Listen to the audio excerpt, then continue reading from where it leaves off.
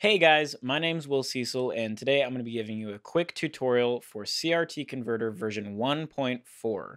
Got some really cool new features that I'm excited to show you guys, and so yeah, we're just going to dive right into it. Today I'm going to be going over this in After Effects. Everything I'm showing you can be done in Premiere Pro as well. The interface might look a little bit different, but it's pretty intuitive, so we're just going to dive right in.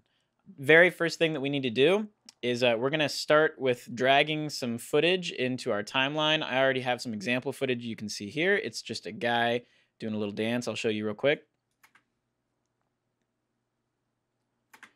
Just kind of a nice groovy dance. We're going to run with that today. So once you've got your footage in the timeline, you're going to select it. And then you're going to go up to the top. You're going to hit Effect, hover over Will Cecil, and CRT Converter will be right there. It'll take a second to apply, and as you can see, we're already getting started. So I'm just going to go through each parameter and explain exactly what it does and how it affects your image. So to start off with, you'll see there are 5 parameters right here. There's presets, smooth scaling, CRT scale, and brightness and contrast. So to start off with presets, these are going to be the patterns that the CRT effect makes over your image. As you can see here, I'll zoom in for you. It's a grid pattern of the RGB pixels. And if we just switch between, you'll see that with staggered vertical, it just offsets them a little bit vertically. Horizontally does the same thing, but side to side. And then we have what is called Trinitron, where instead of individual blocks, it's actually lines of RGB, and they either go vertically or horizontally. Those are the 5 presets right now. Those are based on actual old school CRT television technology. That's actually how they worked. It was called a shadow mask. I'll leave you guys to Google that for your own curiosities. For now, we'll go ahead and keep moving down to smooth scaling. So this is an interesting one, and if you don't know what it is, it might be a little confusing. Smooth scaling allows you to scale the CRT pattern linearly rather than in stair steps. And the reason that this isn't enabled by default is because it can do some very strange color distortion. Some people like that, so I decided to include it as a feature. By default, it's turned off, so you'll see that as we drag the CRT scale, the pattern will scale up and down in a clicky stair-step pattern without color distortion. But if you turn it on and scale it, you'll see it's a lot smoother, and it's actually not doing as bad of a job with Trinitron, so we'll go over to Grid. And as we start to scale it, you'll see it does a little bit better of a job showing that wacky color distortion like this. It's interesting. I think there's a way to do it stylistically that would be really cool, but by default, that's turned off so that you maintain the original color data from your image. We're going to reset that scale to 3. And as you can see in that last example, CRT scale just changes the size of the CRT pattern in your image. So if you want something very fine and subtle, you could change that to 1, like that. Or if you want something really stylistic and distorted or grungy, you can crank it up to like 6 or 7. And you'll see you'll still have that image, but it'll be much lower resolution. And I'll go ahead and play and show that to you guys. So as you can see, it's kind of an interesting style. You could use that in a music video or a short film or any number of situations. I'm just going to reset that back down to 2. It's kind of a nice middle ground. It's fine, but it's not too subtle. And then lastly, up in the first 5 parameters, we've got brightness and contrast. These are very self-explanatory. If you need a little bit more brightness, you can just crank that up. And if you have too much, you can pull it back down. Same with the contrast. If you want a little bit more contrast in your image, you can crank that up. Or if you want a desaturated look, you can turn that down. Pretty self-explanatory there. Next, we're going to move to the vignette subgrouping. So these parameters all have to do with the modular vignette that comes baked into CRT Converter. So this is one of my favorite parts about CRT Converter. And I think the vignette really helps to sell the effect of an old school TV. If you're not familiar, old CRT televisions, the glass on the front of it kind of bubbled out. And what it did was the edges of the screen weren't hard right angles like we're used to on modern LED and OLED panels. And so the vignette is a really great way of kind of cheating that effect. And it really helps sell everything, in my opinion. Of course, you can enable and disable it just with this checkbox. So this is great. Say you're shooting a short film and a character is watching something on a CRT TV, you can disable the vignette and you can actually key your footage into a different scene. So it's a really great way of compositing some VFX if you want to get rid of the vignette. Totally, totally cool if you do that. But if you're doing it full screen for a music video or something like that, it might be nice to help sell the effect with this. So we're going to turn it back on. And I'm going to show you what these parameters do. So width and height, again, probably a little self-explanatory. These just adjust how wide and tall the vignette is. So if we crank it up, you'll see we have a much smaller, almost like a 4:3 aspect ratio, something a little bit more old school. And then if we crank up the height as well, you can see it cranks down even farther. So this could be interesting if you're doing some kind of stylistic piece. You can cut between different vignette sizes just to add a little bit more variety. There are tons of ways you can do this. Again, I would love for you guys to experiment with it. We'll just reset those real quick. Next is blur width. So this actually adjusts how wide the blur between the vignette and the image is. So if you wanted to set it down to 0, for example, you see that gives us a nice crisp line around the image. We do get some color distortion over here, and I'll zoom in and show you what that is. That's actually just the vignette cutting off some of the CRT image. And so what happens when you zoom back out, of course, is that since you're only getting a sliver of the RGB block, it looks like chromatic aberration or some kind of color distortion. So again, if you don't want that, you can just turn the blur back up. If you think it's an interesting glitchy effect, then by all means, set your blur width to 0 and have at it. But we'll go ahead and play that back up to 25 so I can show you guys a little bit how it works. You see it's starting to blur back in. We'll set it to 25. This is the default. And we'll set it up to 50 to show you guys what it looks like when it's cranked up. And as you can see, it's a much softer, smoother vignette.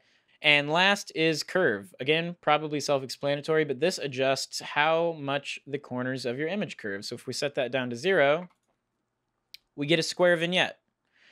Could be interesting, of course, if you're going for a widescreen aspect ratio or something like that. Or if you want to get really stylistic, you can crank the curve back up and you get a much smoother, almost, to me, this feels almost more like 1970s for some reason. No idea why, but you can play around with that as much as you want. By default, it's at 5. It's feels the most naturalistic to me, but again, encourage you guys to play with it. I always, always, always encourage you guys to just play around with the settings, see what you can find, see what feels good to you, because I have my own opinions about how you can use these plugins, but that doesn't mean they're the right opinions, and I encourage you guys to experiment on your own.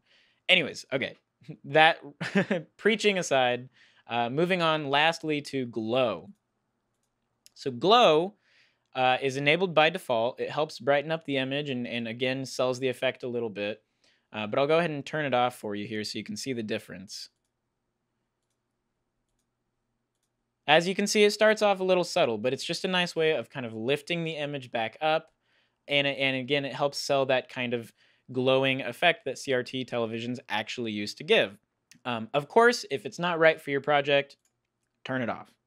But if you think it's right, and if you want it to lift up the brightness of the footage a little bit, it's a great way to do it without using the brightness slider, which can sometimes be a little finicky. The glow just gives you a little bit more hands-on control.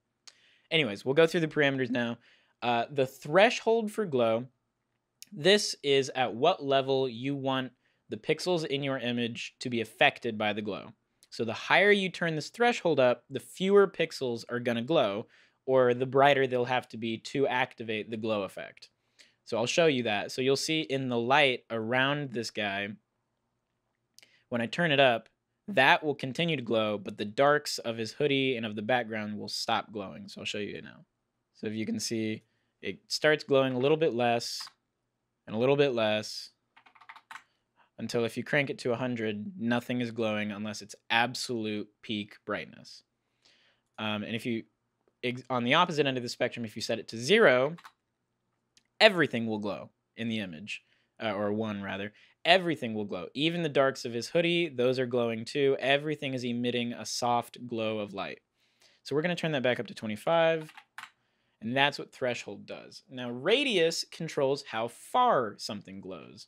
So if a pixel in the light background over here has a 50 radius, it'll glow 50 pixels around it, okay? So if we crank that down, you get a much more controlled and tight glow to your image. So I'll turn that to 15 now.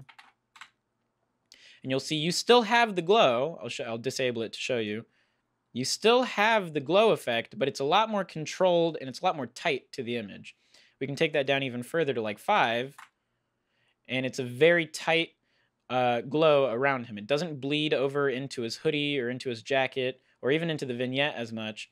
It just helps those light pixels kind of blur together a little bit to make that light background just contrast against the darks of the image quite a bit better. And again, we'll turn that up higher. Say we take it to something back like 50, and now it's a much softer, wider glow. Again, there are different situations where a bigger radius and a smaller radius work better. For an image like this, I think I would personally crank it down to 5 or 10 maybe. It gives a little bit more control. It helps him stand out from the background. But again, that's user preference. Play around with it. Moving on to intensity, that is how much your glow works. So if we take the intensity from 1 to 2, you'll see it glows a lot more.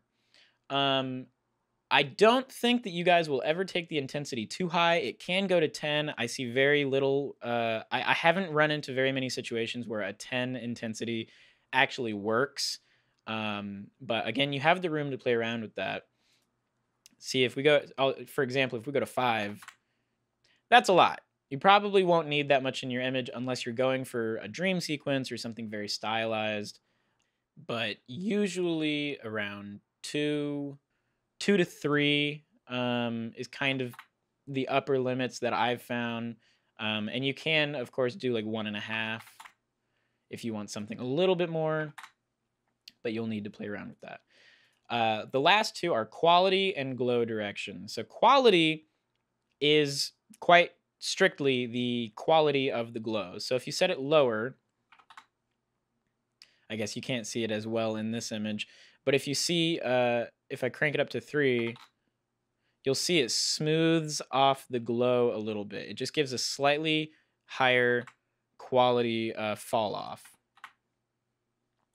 Now, this is gonna affect your render times a little bit. The higher quality you put, the slower the render is gonna be. It shouldn't be a huge difference, but you might notice it on lower spec machines or on longer sequences. I usually set the quality to 1 or 2. I find around there it usually works well. If you're doing typography, that usually you'll want a higher glow. You'll notice it a little bit more if it's bright text against a black background or a darker background. In an image like this, it might not show quite as much, but you have that option. And then lastly is glow direction. So this is a really interesting one. I've really enjoyed playing around with this, and I'm excited to see how you guys choose to play around with it. By default, the glow is horizontal and vertical. That's just your standard glow. But if you want to get stylistic with it, say you're doing typography work or you're doing something where you have a little room to play around, setting it to horizontal and vertical is an interesting way to just do some kind of crazy cool effects. So horizontal, for instance, what it does is it only blurs your image left to right. It's a little subtle here, but I'll show you. That's horizontal and vertical, and then just horizontal, you see it becomes a lot more streaky, and vertical is more streaky up and down. You can do some really cool stuff with it. It's not for every situation, but it's there in case you want it. And that is CRT Converter 1.4. If you guys have any questions, please feel free to reach out to me through my website, or you can email me at contact@willcecil.net. I love hearing from you guys, and I'm always happy to answer any questions or concerns that you might have. But for now, thank you guys for being patient and sticking in through this a little bit lengthy tutorial. Like I said, if you have any questions, please feel free to reach out. Otherwise, best of luck with your projects, and have a great day. All right, bye guys.